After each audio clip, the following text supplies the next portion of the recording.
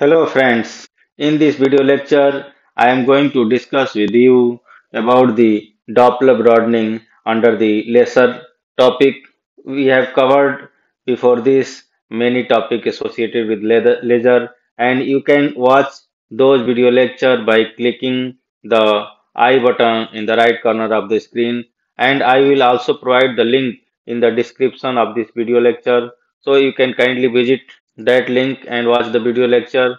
So myself Virendra Kumar, professor and scientist, and I will teach you about the Doppler broadening under the inhomogeneous line broadening mechanism. So friends, you know already that in a gas atoms move in a random fashion, and when a moving atom interacts with electromagnetic radiation, the apparent frequency of the wave is not the same, but it became different from that seen from a stationary atom. So this is called the Doppler effect, and the broadening caused by this is termed as the Doppler broadening. So basically, the Doppler broadening is the broadening of spectral lines due to the Doppler effect caused by a distribution of velocities of atoms or molecules. Different velocities of the emitting particles result in different Doppler shift. So we will take the cumulative effect of the all, which is the line broadening. Then broadening depends only on the frequency of the spectral line, the mass of the emitting particles, and their temperature. Now we will find out the line shape function for the Doppler broadening. In order to obtain the line shape function g omega in case of Doppler broadening, we will assume only the Doppler broadening and neglect the natural broadening and collision broadening. So let us consider radiation of frequency omega passing through a collection of atoms which have a resonant frequency omega naught. So the radiation frequency is omega, and the resonant frequency of atoms is omega naught, and which the atom move randomly. In order that an atom may interact with the incident radiation, it is necessary that the apparent frequency seen by the atom in its frame of reference be omega naught. If the radiation is assumed to propagate along the z direction, then the apparent frequency seen by the atom having a z component of velocity Vz will be given by apparent frequency omega is equal to omega into 1 minus Bz by c. So this is apparent frequency of the atoms seen by the atom having a z component of velocity Vz. Hence, for a strong interaction, the frequency of the incident radiation must be such that omega is equal to omega naught. So, if this condition is fulfilled, then only the strong interaction between the radiation and atoms is possible.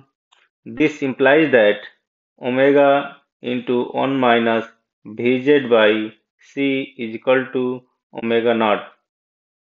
This gives omega is equal to omega naught 1 minus Vz by c to the power 1, that gives omega naught into 1 plus Vz by c.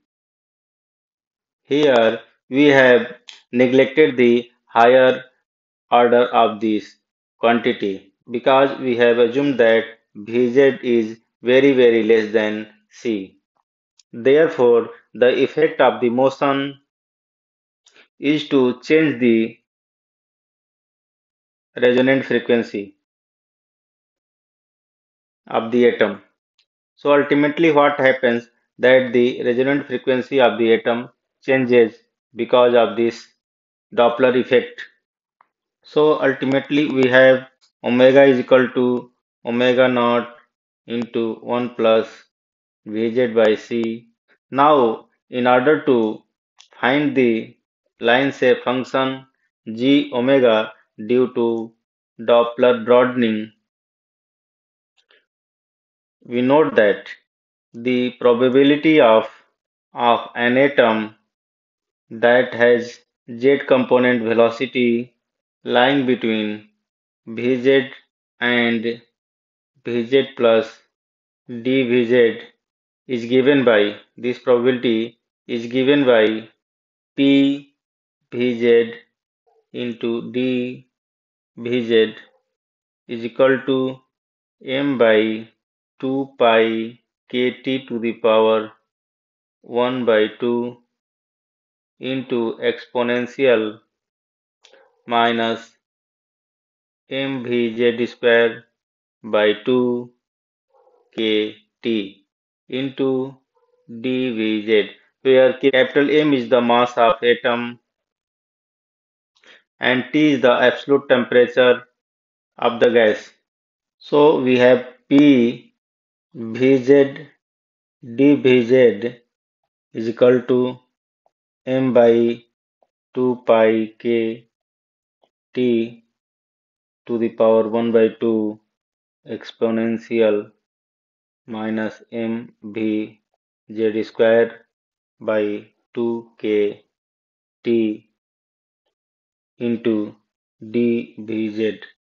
Hence, the probability g omega d omega that the transition frequency lies between omega and omega plus d omega is equal to this probability that the z component of the velocity of the atom lies between Vz and Vz plus dVz, where omega is equal to omega naught 1 plus Vz by c, that gives Vz is equal to omega minus omega naught by omega naught into c. Thus, this line shape function probability is given by c by omega naught m by 2 pi kt to the power 1 by 2 exponential minus m c square by 2 kt into omega minus omega naught whole square by omega naught square. So we just substituted the value of this Vz in this equation, we get this expression which corresponds to a Gaussian distribution.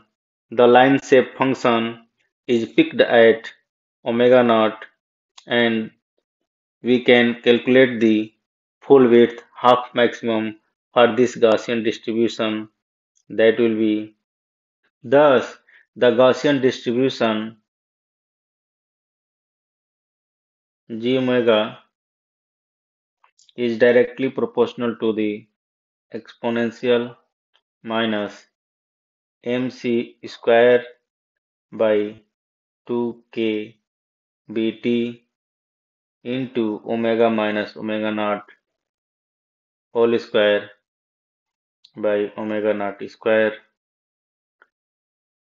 Therefore, the full width at half maximum for this Gaussian distribution is given by exponential minus mc square by 2kt into omega minus omega naught whole square by omega naught square is equal to 1 by 2, which gives mc square by 2kt omega minus omega naught square by omega naught square is equal to log of 2.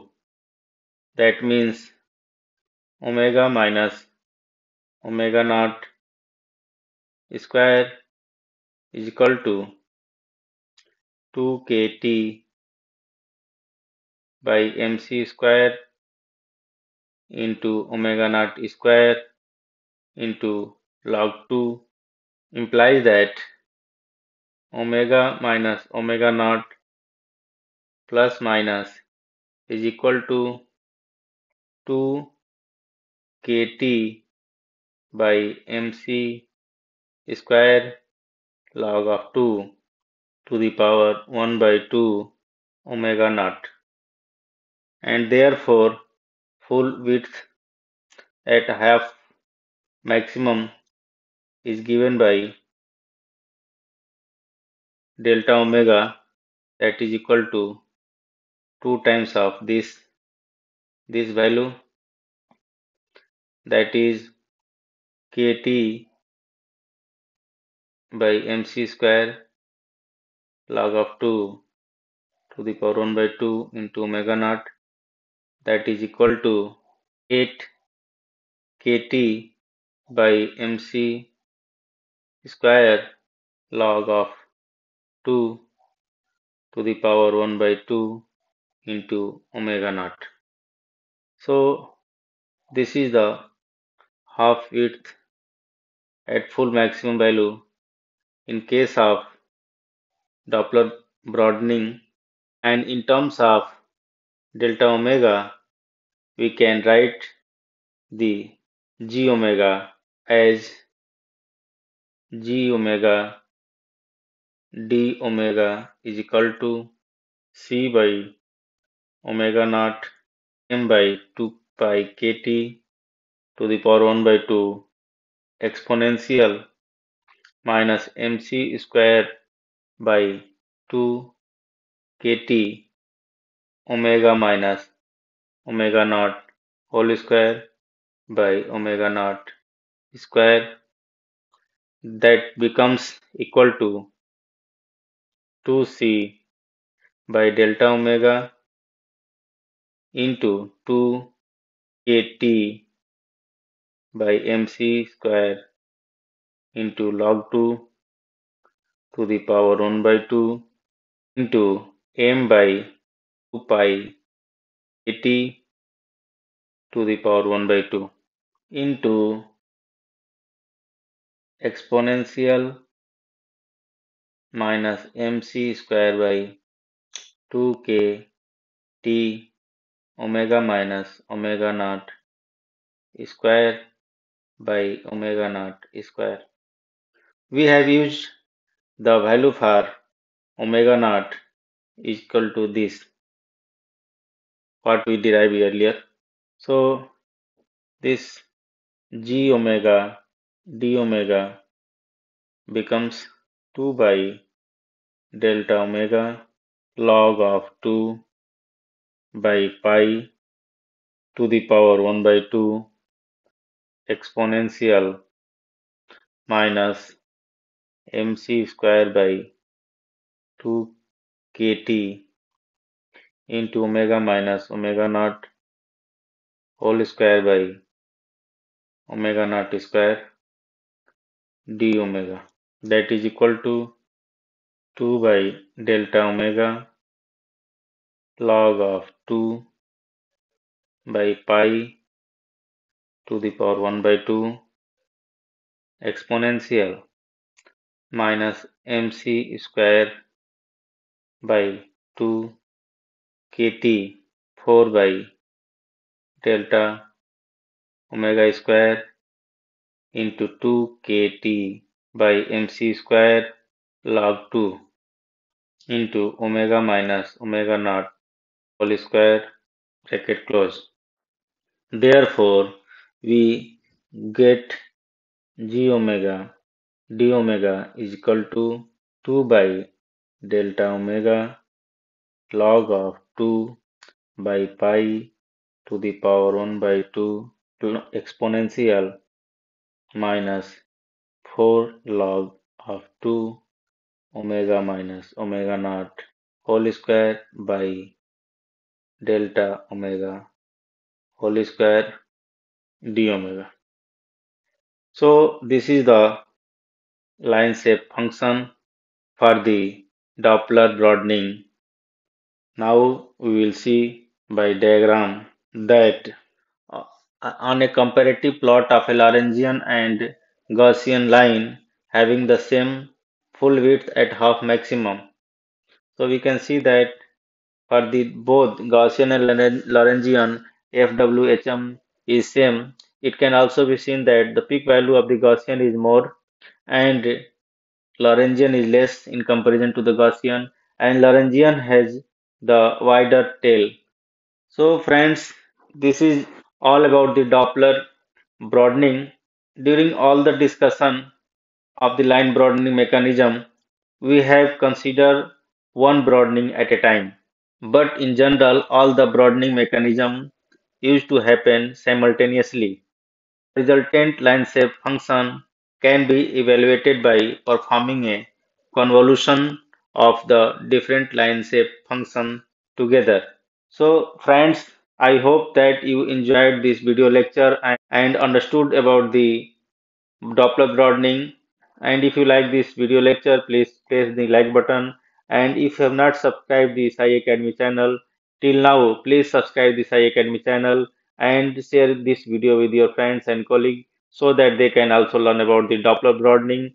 Friends, stay tuned and enjoy learning. Thank you.